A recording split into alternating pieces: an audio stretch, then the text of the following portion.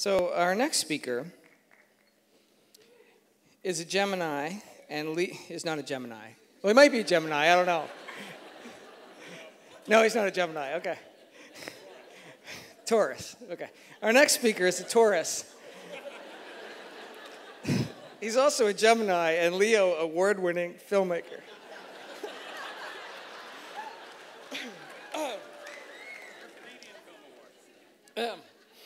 He is currently the co-executive producer and director of The Emergency Room. This is serious.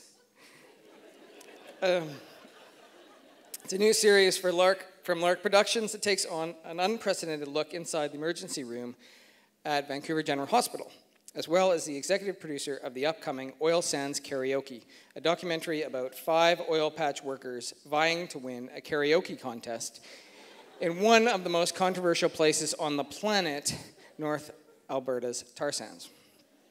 His other nonfiction feature credits include Do You Really Want to Know?, an award-winning documentary about predictive genetic testing directed by Oscar winner John Zaritsky, and Eco-Pirate, the story of Paul Watson, a documentary about the iconic environmental activist that premiered at Hot Docs, won Best Documentary at Projecting Change Film Festival, and was released in theaters across Canada by E1. His other directing credits include Leo Award-nominated music video for Post-War Blues for Dan Mangan, a doc-series for Animal Planet about animal hoarders, and the Gemini-nominated short artist profile, Douglas Copeland, pop artist. Please welcome Kevin Eastwood.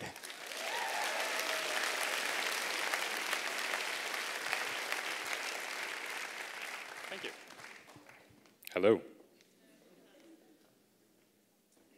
So this first slide is from the first short film that I ever made, which I actually did at Emily Carr, and I just thought I'd include that there because it was where all of my filmmaking began, and because being a student from an art school is kind of a big part of my identity as a filmmaker. It's a place where you spend a lot of time thinking about visual culture, media culture, film culture, and its role in our society. While I was making that short film, I was also producing this film, The Delicate Art of Parking. It was a low-budget film, but it went on to being a box office success. It was picked up by Lionsgate, which is now a bona fide American studio, and led to us making another movie called Fido.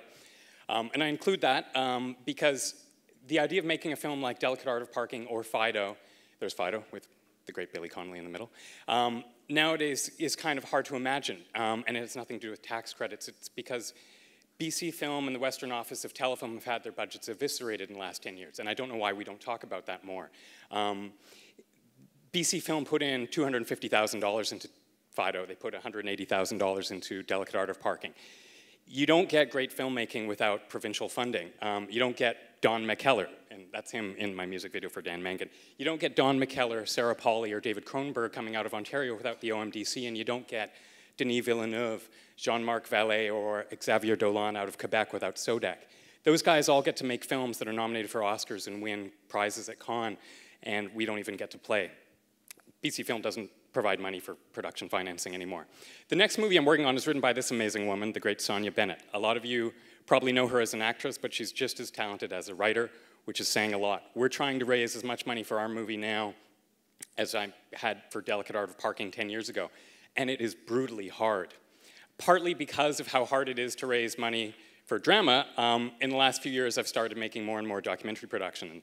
A few years ago I produced this movie, Eco-Pirate, which is about Paul Watson, the iconic animal rights activist. And I love making documentaries because you actually get to meet the characters you're putting on a screen. You get to walk in their world. I always say it's the difference between making a movie and living a movie. Because of the fact I was producing more documentaries, I started getting to direct more.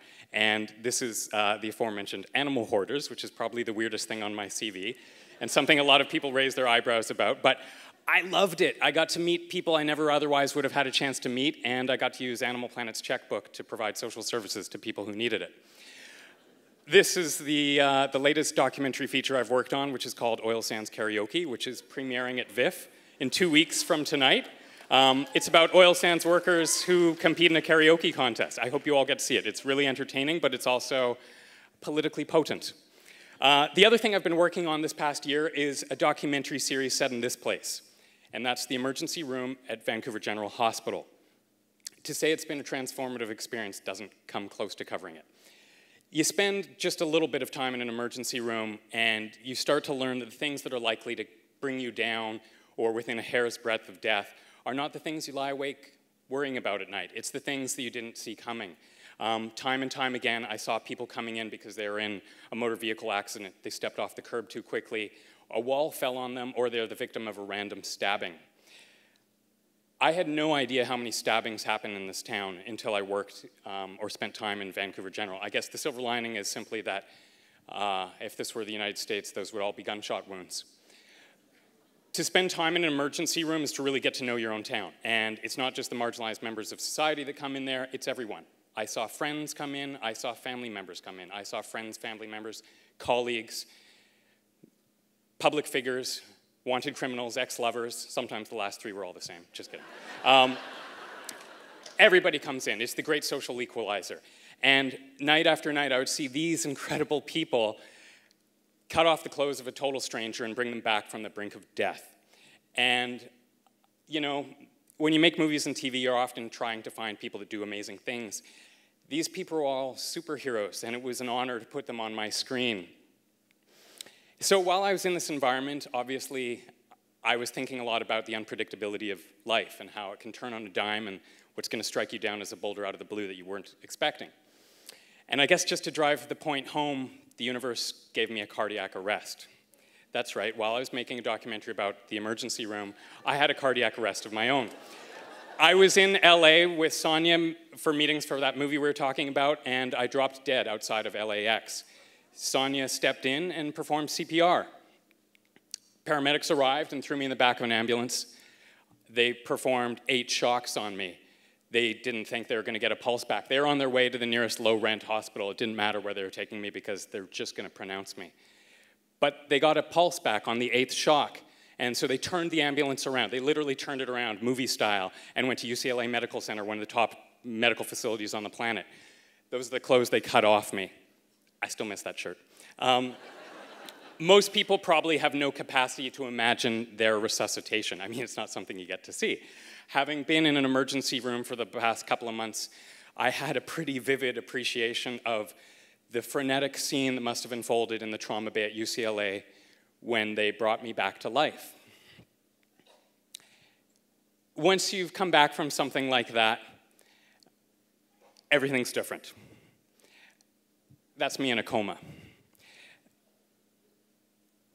Nothing stresses you as much. Making movies and TV, which is often a stressful thing, seems pretty easygoing.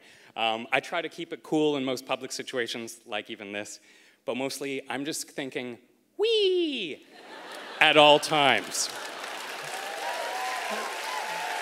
And, you know, people say funny things to you when you've had a near-death experience. They say, it wasn't your time, which is weird. And I always think, you know what? It actually was. March 18th, 2013 should have been the day I died. It should have been the date on my grave marker, not just on my hospital wristband.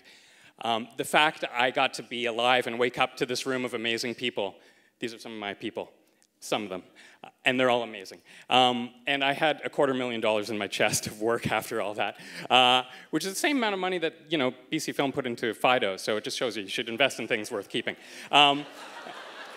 Point is, you see things differently, and you kind of think the way that you probably should have been thinking anyways, that every day is a gift, and that's Sonia and her baby. Sonia, when she was giving me CPR, was 7 months pregnant, and that added weight helped circulate oxygen to my brain, and that's why I'm standing here.